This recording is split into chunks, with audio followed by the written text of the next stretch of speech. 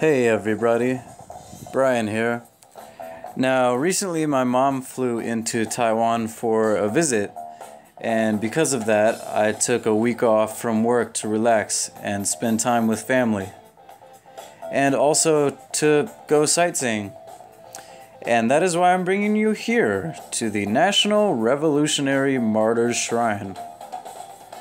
So first, what is the best way to get here? Well, what I did was ride the MRT to Dodge's station, and from there it was about a 5-minute taxi ride to the shrine. The shrine is open from 9 o'clock to 5 o'clock, and there is no entrance fee. So what is this place?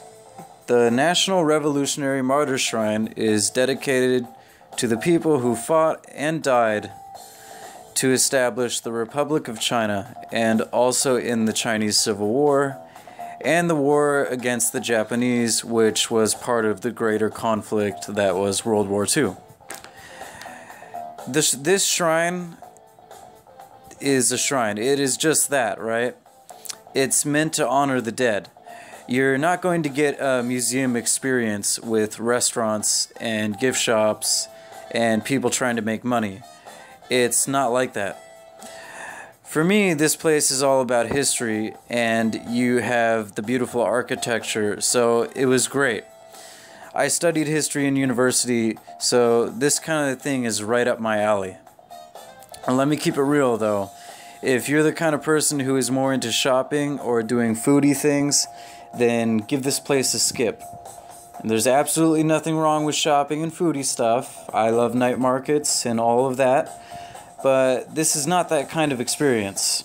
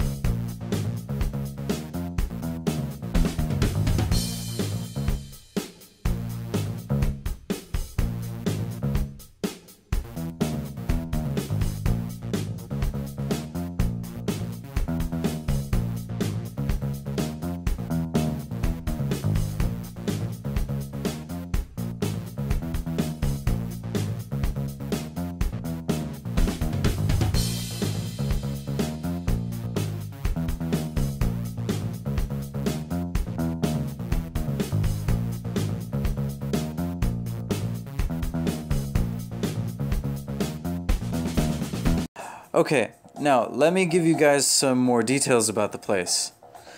The shrine was built in 1969 on Qingshan Mountain, which is near the Jilong River, and the architecture is in the style of the Forbidden City in Beijing.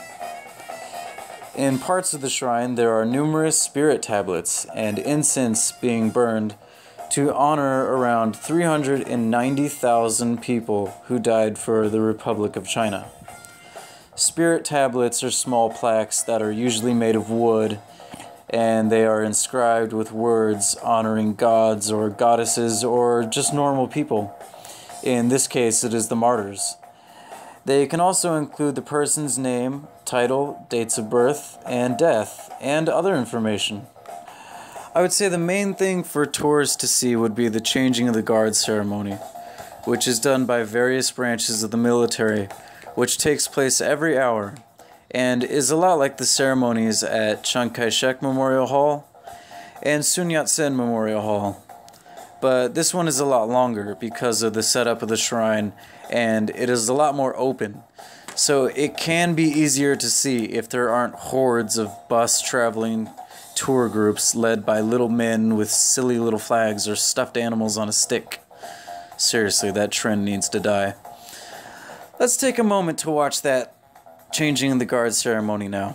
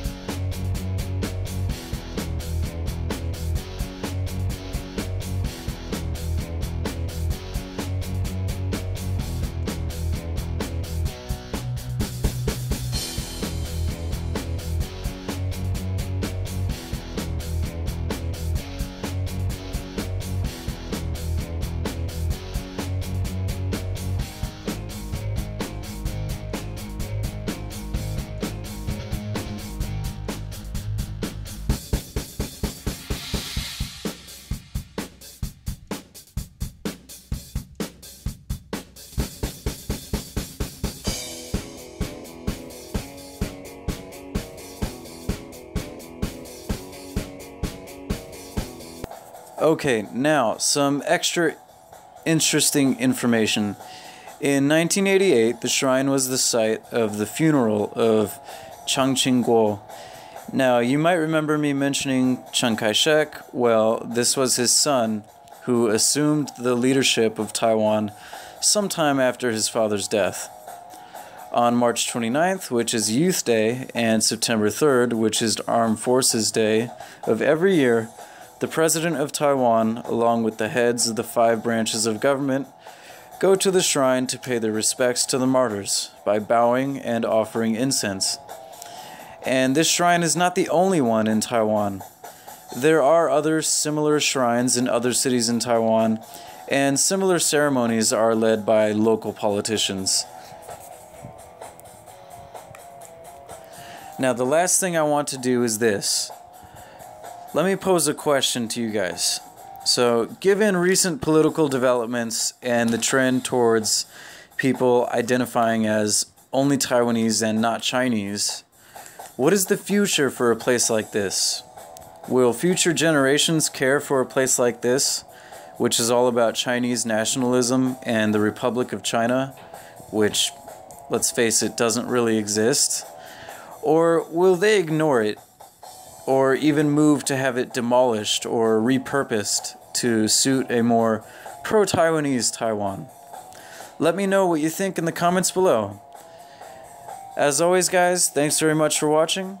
I hope you enjoyed a look at the Martyrs Shrine, and please don't forget to rate, share, subscribe, and all that other good stuff. Okay, bye-bye.